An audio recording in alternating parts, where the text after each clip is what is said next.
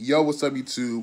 I literally just finished a Julian Edelman upload talking about his 2 year extension, which be sure to check that out, which this will probably be up right after that.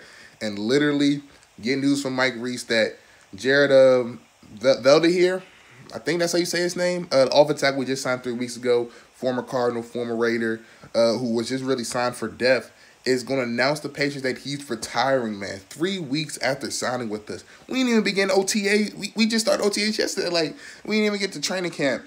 We're accustomed to this. Some guys, they signed a year deal, and then who I don't know what's going on in his personal life. Maybe something came up. Maybe he just was preparing for the season, or he just felt like he wasn't in shape enough, and maybe he just got tired of trying to get ready in shape. And again, I think he might have had intentions to, but something could have came up. But again, like Reggie Wayne came in here for a couple weeks in the preseason, retired.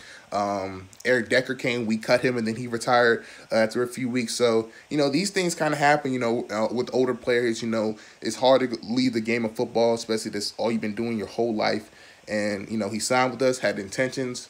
I don't know if he moved to New England yet. I don't know what happened, but maybe he just decided that he thought he was ready, and he wasn't. So don't really know much about him. I mean, I know a little bit of him.